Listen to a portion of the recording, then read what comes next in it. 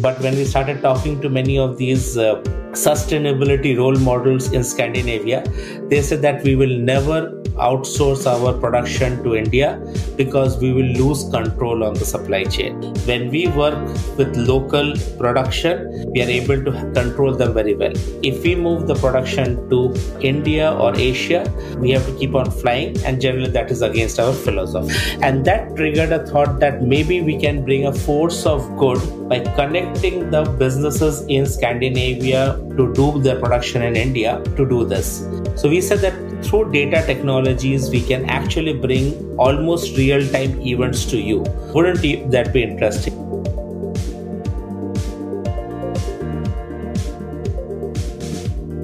Welcome to Mindful Businesses, presented by Sarani, and I'm your host, Vidya Iyer. In our podcast, we bring to you brands that are mindful in their practices and processes.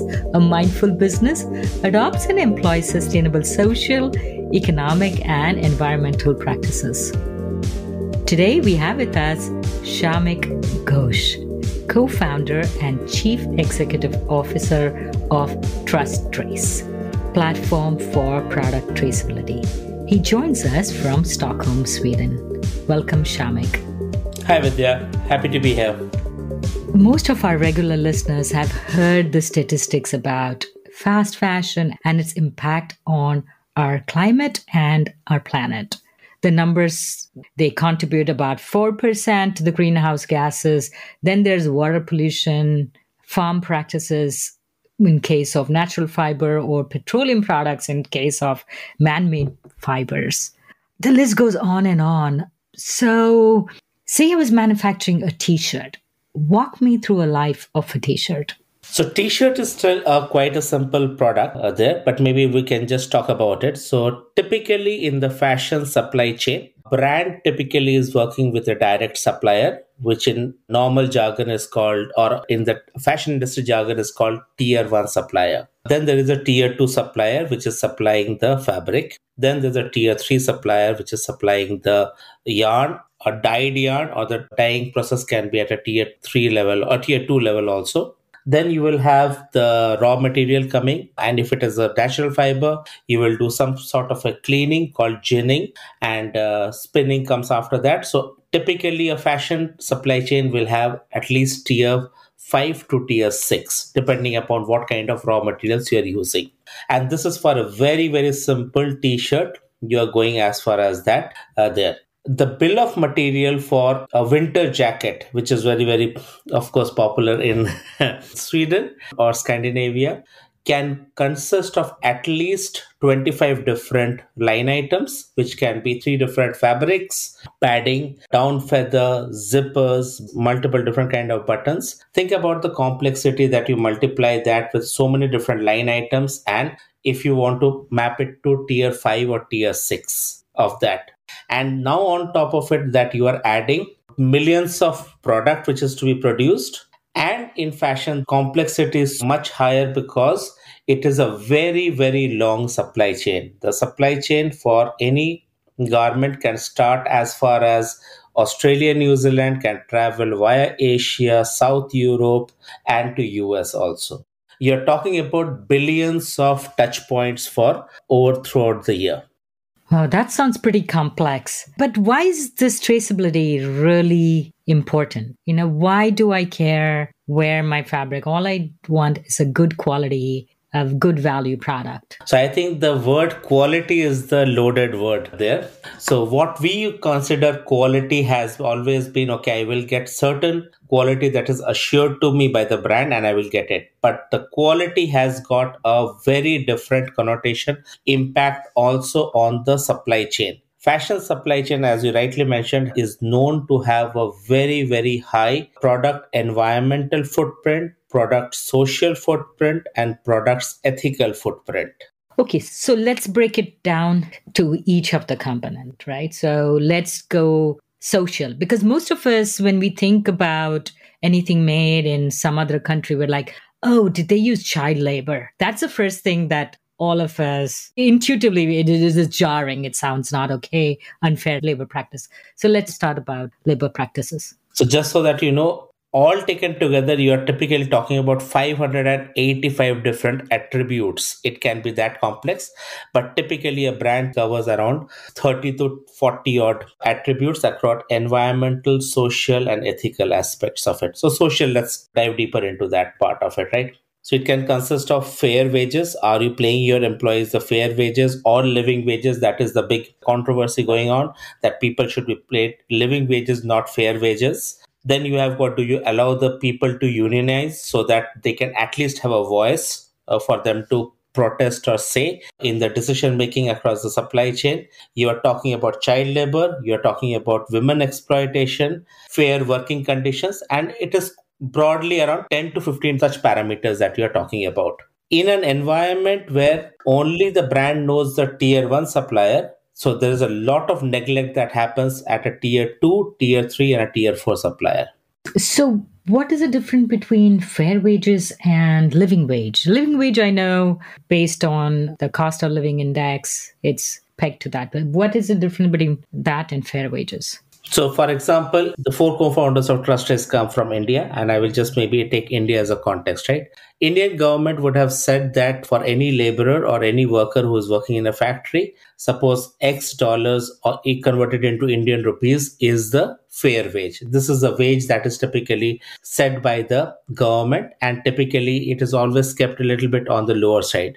Typically, a fair wage movement change adjustment only happens once in a 10 years. 10 years is a long period. So then you typically are talking about living wages, because when you are in a particular town or a city, you know what does it take to survive in that city. For example, Indian government will typically say, suppose 100 rupees per hour is the fair wage in state of Maharashtra.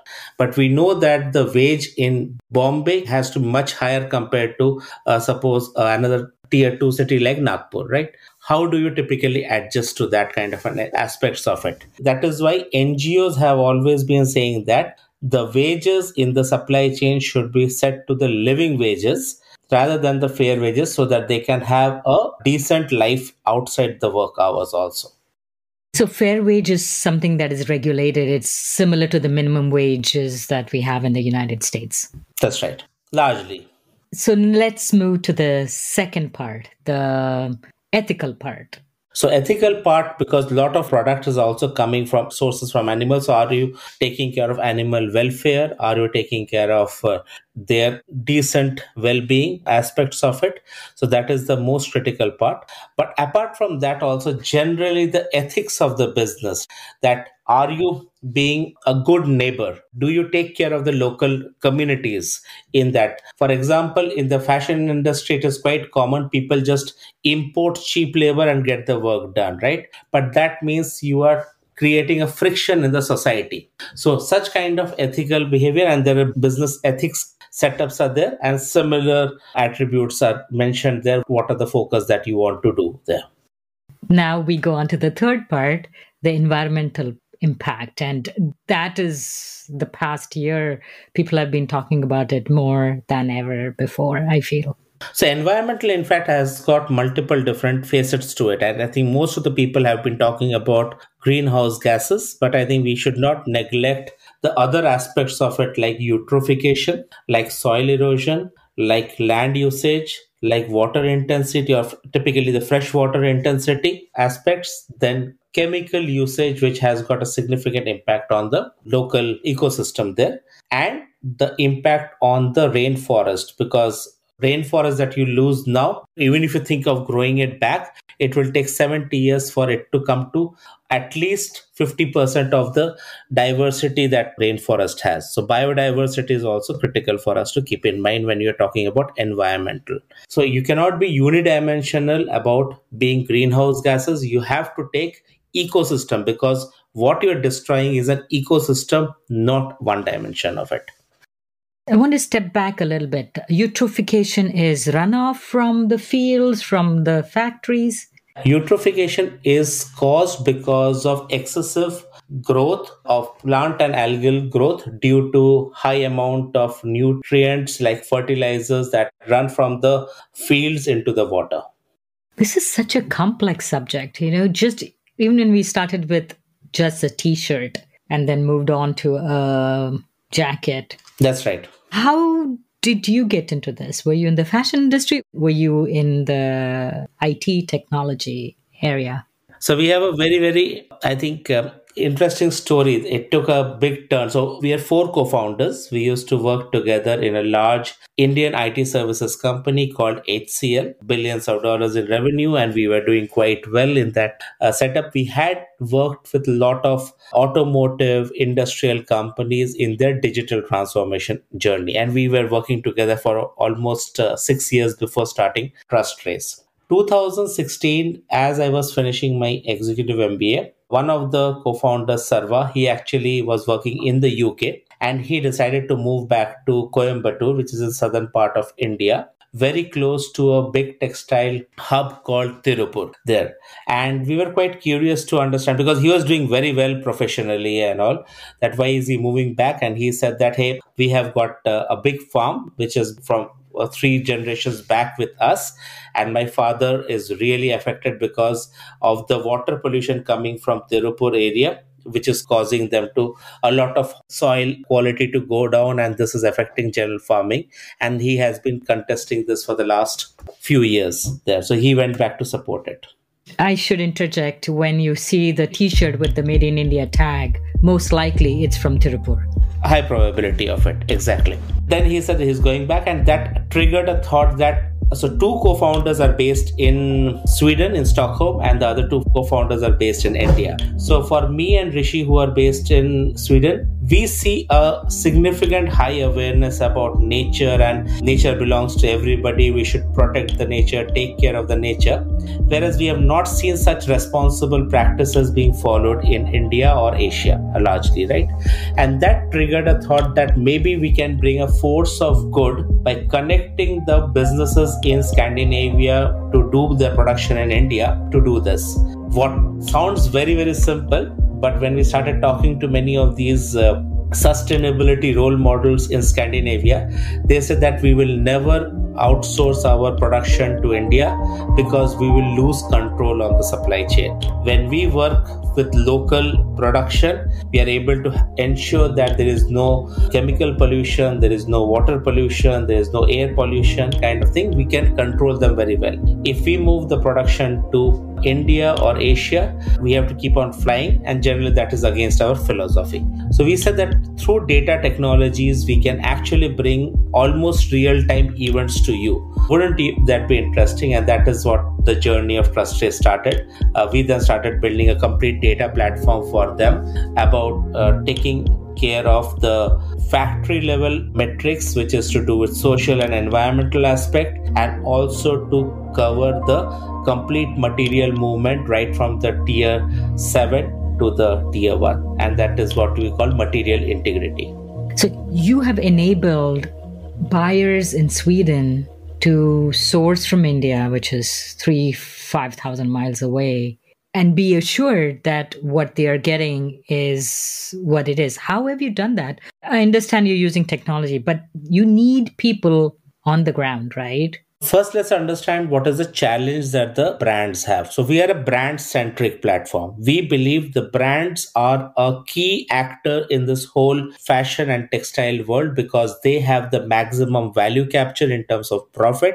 They are the face of the whole supply chain to the general public, right? So we target the fashion brands to sell our solution. There is enough infrastructure existing in the fashion world. You have got so many certification bodies, so many standards, so many audit bodies, NGO activists, right? What is not present is at a product level, if you want to know where the product is made, how it is made, who has made it, and what is the general impact of it. It is tremendously difficult for anybody to do that. Most of the brands are doing that by putting manual effort, production controllers who go and ask for certificates and all. But as human beings, we are not programmed to check. At a lot level, you typically get 70 certificates. Most of the brands don't even open more than 2 certificates on an average. Though the data is coming in, nobody is processing it. This whole game, the organization of data plays a very, very significant role. And the problem that we are solving is that we are organizing that data at a product level, because we believe product is the fundamental unit of sustainable transformation. If you want to transform your business, if you want to transform the world, start with one product. Get that product to be sustainable, it being produced in sustainable factories, being produced using sustainable raw materials. That is the battle one. So we then help these brands to know the complete story of the product, right from the source to the end garment, and then work with the supply chain to improve the, maybe the greenhouse gas emission, maybe the land usage, maybe the water attributes. And for that, there are various different certifications that they push the supply chain to go. So, yes, it increases the cost of compliance, but it is, we have to understand, for the future proofing of the business and the future proofing of the planet and the people on it, I think these capital investments are necessary for them to do.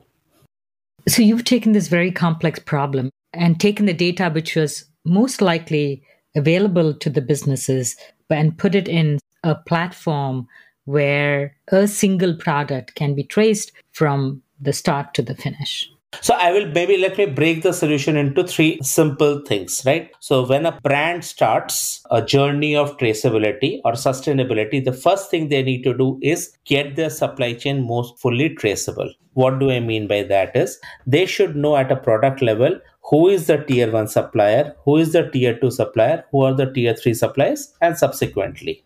Then you know that in your supply chain there will be certain red flags or the amber zones. You then start working with, for example, if you are sourcing a fabric from Asian country, you invariably will be using thermal power stations or electricity produced through thermal power stations, which means your carbon footprint is very high. How do you incentivize the supplier to move to renewable energy? So this data will come, and then you ask the supplier, hey, can you start putting in wind farms? Can you start using solar panels and all, etc., etc., right? It's a journey. So this is the second aspect of it. So first aspect was value chain mapping. Then you do the supplier performance improvement. And finally, there is a lot of falsification of data happening. You're dealing with sustainable materials. If you're having organic cotton, there is 6 times the amount of the organic cotton claimed in a year than produced. Yes, there was this big scandal about GOTS. Exactly. Which is a German company, was certifying through subcontractors at the farm level. Exactly. So when that happens in our platform, you are able to create a digital chain of custody. For the factories, they have to record the input, raw materials in production, what is the wastage, what is the output that you have produced in the platform. It is not foolproof, but the probability for them to cheat reduces significantly, because in the platform now I'm bringing, like in the platform, we have got 40 brands using our platform and over 8,000 suppliers spread across 75 different countries and covering almost 26,000 factories as of now. Now, if one factory has done a cheating, and if our system is able to detect it, the red flag is visible to all the brands. And that is a very, very big deterrent for most of the suppliers in case they are going towards falsification of data. So these suppliers, they are shared between brands, or that information about the red flag is shared between the brands who are on your portal? It's like, say you have a Google review, but in this closed environment. So we use a bunch of best of breed solutions to achieve that. We are also GDPR compliant, which is this European data privacy law there, which means all the data is owned by the suppliers as they input their data on their behalf. But if the same supplier used by 2 different brands, a supplier will say, use my same profile to share the information to them. And let us also understand, we are a great force for many of the suppliers to be able to be visible to the right brands. I was wondering, like, do you have a supplier preferred list, which will elevate these suppliers who want to comply, want to be sustainable, to have access to the brands that you serve? So we do something called using certain industry standard principles. We do a sustainability rating 1 star to 5 star, 5 star being the best. And also, we do the supplier rating. We also provide a lot of granular details about a supplier, like what kind of machinery they have, what kind of value processes they deal with, what kind of certificates they have. So, if a supplier comes into a platform, in fact, the brand can say that, okay, I want recycled polyester, so and so quantity, so and so kind of a quality metric. Where can I find it? And they can get a list of such suppliers in the platform. So it is a great way because the suppliers do want to work with responsible brands, because then they bring a virtuous cycle to their business. Otherwise, discussion between the brand and the supplier is very lopsided, favoring the brand. And through our platform, we are able to elevate a supplier to almost a partnership model, because the need for brand is also as high, because they have to increase their percentage of sustainable products. And there are so many new regulations which are coming and hitting the brands. Recently, there was this penalty on Walmart and Kohl's for $5.5 million because they were wrongly claiming it to be bamboo when it was actually rayon. They need to find the right supplier and have the right data at their fingertips, because otherwise an FTC or European Union Commission is going to put a significant amount of fine on them. Point that you highlighted and which most consumers are not aware of is the power dynamics between the supplier and the brand. And there are suppliers who sometimes lose an order for pennies on the dollar, like just for, because the brand is buying 1,000,000 pieces, and even if they're off by 50 cents, they will shift suppliers, because from the brand's point of view, that's $500,000 in savings. So I'm going to move. So opening up this dialogue can make it a better environment for everybody to operate in. And we see a definite shift towards that, Vidya. So if I look at around when we started in 2016, most of the brands will have their sustainability head to be typically a marketing or a communication person who is communicating more, trying to sort of act like a first line of defense there. But now, during the COVID, we see most of the sustainability heads, they are typically coming from the production side or the buying side. And on top of it, in this role, they are reporting into the chief compliance officer, who reports into the board's risk committee. So there is a major shift which has happened during the COVID time, because everybody can see that such kind of legislation are becoming rampant, and if they're not well prepared for it, it is not only about being conscious consumerism or responsible production, their actual business will get affected. So this is a welcome change. And we've seen that change in our guests. Often we would accept in our earlier episodes, see quote unquote CSR manager who also doubles as the marketing head. But now we make a very concerted effort to get the CEOs or the company heads or founders, because we want to hear the authentic message and now want the person who's actually answerable to be on our show. The sustainable transformation is good for them because it improves their profile as a business leader so much. I will just give you my example, right? Before Trustrace, I used to work in a typical corporate setup, used to get happy with fancy things like, okay, a good laptop bag or a good air miles that I am collecting or good hotel stay. Now in my business, when I'm more purpose driven, I have got 17 nationalities working in my company, and our employee churn rate has been less than 5% in the last 4 years. We have got 110 employees. This was unthinkable for me in my past life. So current generation or millennials, forget customers. You have to employ these people. If your purpose is not on the right place, you will not find the best talent in the market. All these great, excellent paying consultant jobs, McKinsey, BCG, they are leaving their job working with purposeful startups like us. Why? Of course, you have to do market benchmark salary, but still they want to find that purpose in working with us. So it's a good business practice to adopt sustainability. I keep on repeating this to all the leaders. In my Forbes network where I'm part of, I typically say that top line and bottom line people have been talking for the last 200 years. This century, you have to add green line to your discussion. If you don't add green line to your business is not going to be future proof. So, four founders started this company about 5 years ago. Yes, around 5 years back. How much does your product cost? It varies. So we charge the brands. If you are a small brand, you pay somewhere around less than $5,000. And if you are a large brand, you pay around $50,000 per month, kind of a subscription fee. And in this, we are including X number of products in that cost there. So typically, when you're a small brand, you are talking about few hundred products. When you're a large brand, you're talking few thousand products in the.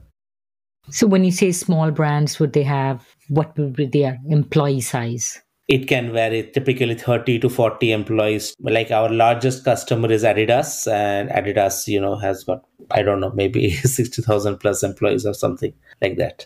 And that is the good thing with Trustrace, because it's a digital platform. It can scale to very high level, but at the same level, for a smaller brand, it does not cost them that much because you only pay for the usage that you have on the platform. As a consumer, I want to be sustainable. I want to very quickly on the shelf figure out if this product is sustainable or not. So when I buy something which is, say, made in like a handicraft, I see, does it have the fair trade logo? Or if I'm buying organic, do I see the USDA stamp? What are you offering to your brands for their customers to very quickly say, hey, this brand is certified by Trustrace? So we believe in the intrinsic strength of it. So we are coming from the land of Ayurveda and there. So the consumers are demanding the transparency from the brand. Most of the brands, they typically hide behind a certificate A or a claim B behind it. They will add something like Supreme Cotton, something like a green cotton. What does it mean? And there's a crackdown which generally is happening. Europe, there's a significant greenwashing related crackdown happening. Every country has introduced that kind of a law there. Now, what we are enabling the brand is to say is that, hey, don't ask me for this certificate. I can give you the full journey of the product, right from the source to the end product. Here are the factories who have produced it. Here is the raw materials I have used.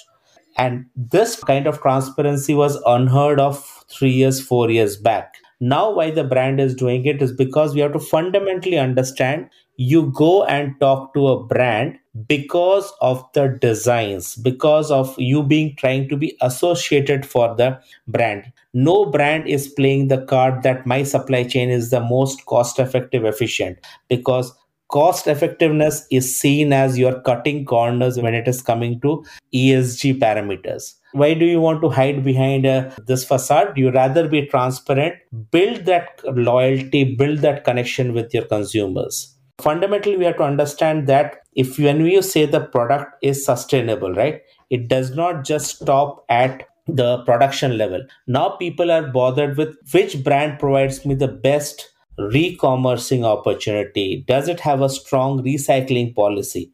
Because they do understand that after the product is used, it should not go to the landfill. They should be able to extract and raw materials out of it and reduce their dependency on virgin fibers.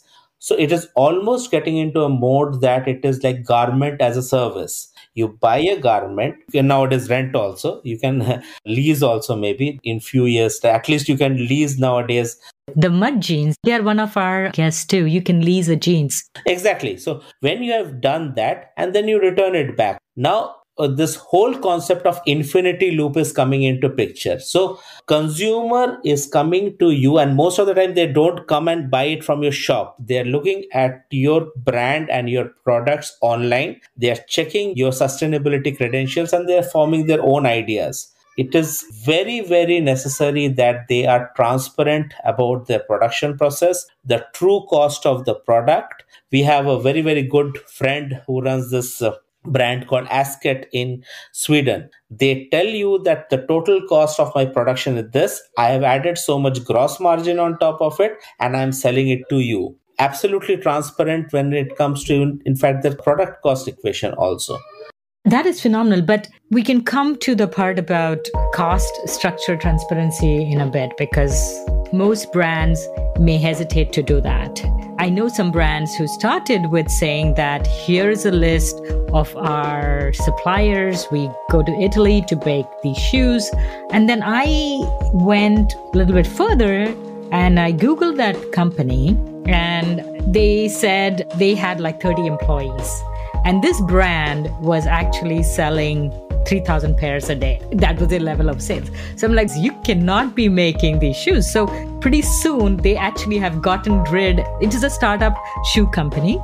They've gotten rid of that component of being like open and, for you to go see the factory that makes my shoes. So do you think that this fad could pretty quickly wear off? So I think if I just look at the whole fashion brand list from the perspective of sustainability maturity, right? You have got sustainability role models, companies such as Patagonia, like Scandinavian brands like Houdini, Philippa K and all who are on the top on the right corner. Then you will have sustainability challengers. So these are people we have to get sustainable faster and they have made significant commitments towards it. Then you have got sustainability laggards. The trend largely is people are migrating from laggards to challengers more and more, with the view that they want to reach sustainability role model or at least some closer to that side of it in the next 5 to 6 years.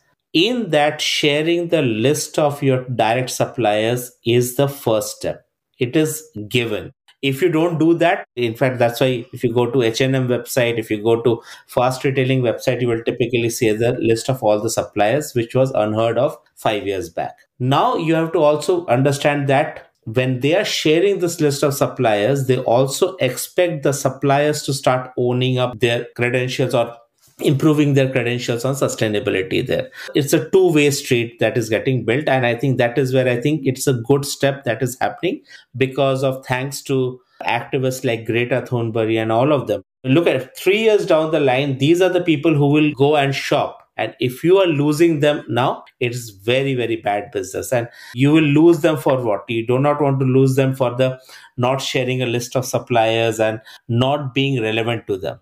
You mentioned Adidas. What are some of the other brands that you work with? So we work with Adidas, we work with Decathlon. These are the large brands we are working with. We just started working with the Italian brand called OTB, which is a bunch of individual brands like Diesel and all. Where Scandinavia is our home market. So we started working with them since 2019.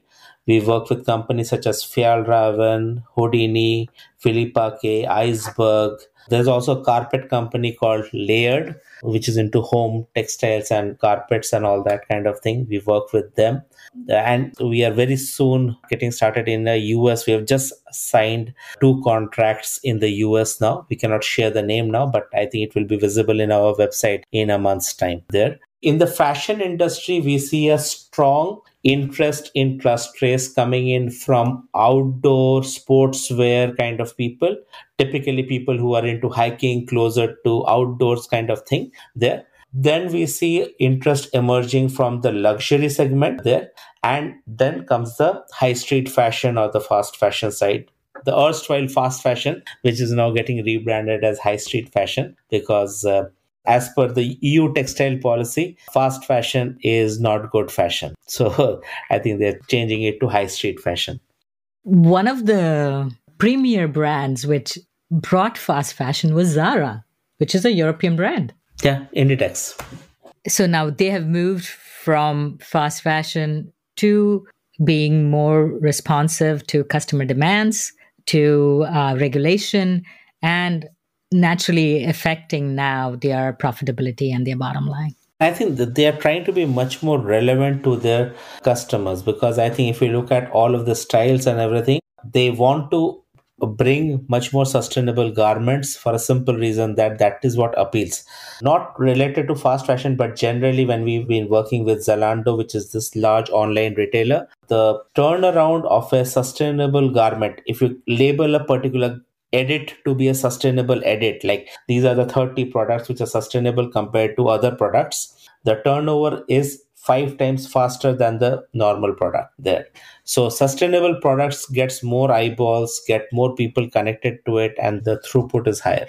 That's a huge shift in just 2 years. Exactly. It's a huge shift. And mind you, if you go and ask most of the normal buyers, if you will typically say, no, yeah, we are looking in kind of thing. And that is why I say most of the choices of fashion products happen offline. People are sitting, browsing through it, they're looking at an Instagram and etc. They go and check, they make up their mind then. And if your brand does not present the sustainability credential of the brand as well as the product well enough, you will lose those consumers there. Yes, you can still sell, but you will be only selling to value buyers, and they are there with you till the time you just offer the cheap price. And that lever you cannot play after a certain extent. You want brand loyalty, you want customer loyalty, increase your percentage of sustainable products in the portfolio. The last few years have been tumultuous for everybody around the world, and now it continues to with the war. And say I'm a brand in the US, I'm stuck in this quagmire of trying to get these different parts. And like you said, it comes from so many different continents. But I also have to deliver on time, because once I miss the season, nobody's going to buy jackets in January or February. How do I balance it? I am pressured as a brand. It is possible that people will decide not to comply for this 1 year. Yes, they can, but I think it is out of question nowadays, because in the US also now you are finding new laws like CBP law, which is coming into force in June, where Xinjiang cotton, things like this have been highlighted there. In fact, there have been cases where certain amount of shipments have been stuck in the port because they did not have the right documentation there. I absolutely agree. I think we are living in a very, very connected world, and fashion is, I think, one of the most connected industries. You are dealing with global supply chain. Anything that happens in one corner can impact your whole, the product on the shelf kind of thing there. And that is where I think we also see that many of our customers are leveraging the traceability that the platform offers to their other advantages. While traceability, our predominant focus has been sustainability, but the byproduct has been that you build significant amount of clarity about where your supply chain is. So suppose you lose out a supplier in China because of the lockdown, can you refill it with a bring in a Turkish supplier who can supply that? So that kind of dynamic and intelligence you can see in the platform. And we believe that we are able to connect. In fact, during the COVID times, many of the brands have used our digital assessment platform to assess the suppliers without even visiting them. So they're able to run a digital assessment, say, yes, you stand good on quality and sustainability and production methods, so we will go ahead with it. It is turning out to be a good force for their own good kind of a thing, because having it is very simple. If you know what is going on in your supply chain well enough, you can build a much, much more resilient business. We talked about small and large size brands and organizations.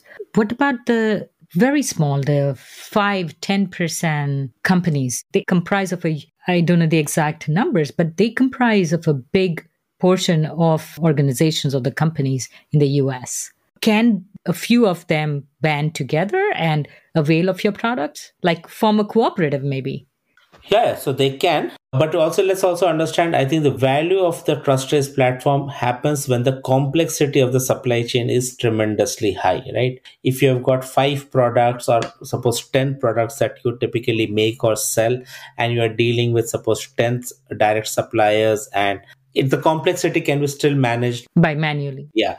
The only place when they would like to work with Trustrace is suppose they don't have a bargaining power with a supplier to get all the information. Then they may form, and we have seen that happen in Europe also, like a group of 4 or 5 brands have come together and then demand that supplier, Mr. Supplier, you need to provide me this information. Because sometimes the supplier is 20 times the size of the brand. So then they say that, okay, I don't have time to give you the information. So then they build bargaining power by forming a collective.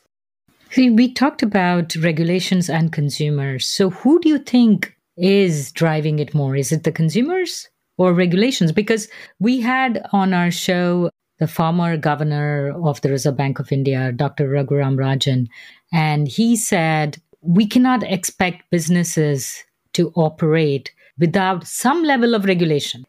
So I think consumers' interest is the leading indicator. Regulation is the lagging indicator that is happening, right? So what started as Fridays for Future 3 years back got reflected because the voice was heard in UN, the voice was heard in the European Union Parliament and all that. And that has now converting because we have to understand regulations come because politicians see that there's a strong political will for it, and political will is driven by consumers and employees generally there. So I think consumers are the, as I said, are the leading indicator, and that has already happened in case of sustainable products.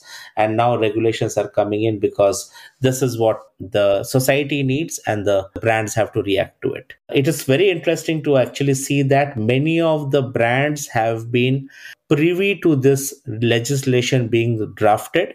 Now still they are getting prepared to react to these legislations because you are actually moving a very, very large ship which is stuck someplace, right? How do you navigate it out? I think it's a tremendously big challenge. And I think the brands who are able to make this change, I think they will do tremendously well. They can miss, if you take athleisure as a market segment, one thing is of course COVID helped them because generally fashion became very, very informal and people wear tracksuits and whatnot into the meetings nowadays. But also I think they have been able to react to the need for sustainable products much faster. They have been able to tell, hey, these are the 20 products which are sustainable. I used recycled polyester and whatnot. They talk about ocean plastic. So what was earlier considered to be garbage, we are using that and converting it into fashion. So I think their speed has been a very, very big asset for them. So you work with suppliers in the emerging economy, but some may argue the richer economies have polluted the ground, the air. Now they are enforcing these sustainability rules on the emerging economy who want now to grow, to be competitive. Their carbon footprint is so much lower than a advanced or richer economy such as America or Sweden. How do you justify? Doesn't it seem kind of unfair? No, I think it is a big leap forward for the suppliers because yes, your footprint is smaller, but at no cost you are going to lose out on the business if you are able to improve your sustainability credentials, right? This is a great way for them to leap forward and create a virtuous cycle. Which supplier would not like that they are able to charge a premium for their good production practices? And through this good production practices, they can bring in right skilled people. They can give living wages. You're changing the whole ecosystem much more towards much more positivity. So that is a leap that most of the suppliers are doing. We actually had this concern and we were feeling very bad that when we were conceptualizing this idea that won't it affect the business going to India or other Asian countries. We actually found so many Indian suppliers coming and trying to create our profile in our platform because through that they were getting access to these responsible brands who believe in paying higher wages, who believe in compensating them for environmental cost or environmental certifications that they undergo. So I think it creates generally a very, very positive cycle of business. Thank you so much, Shameek, for coming on Mindful Businesses. It's been very informative and a pleasure to have you on the show. My pleasure, absolutely. You're listening to Mindful Businesses, hosted and produced by Vidya Iyer. We would love to hear from you. Send us a voice note with your questions or comments to info@mindfulbusinessespodcast.com. Subscribe, rate, and review us on Apple Podcasts. If you learned a thing or two from this episode, share it with one friend. We recorded this podcast in Lafayette, Indiana. Theme music is composed by Tatum Gale. Our marketing assistant is Caitlin Milligan. Our advisors are Jim Stone and Anupama Pasricha. This is Vidya Iyer with Mindful Businesses.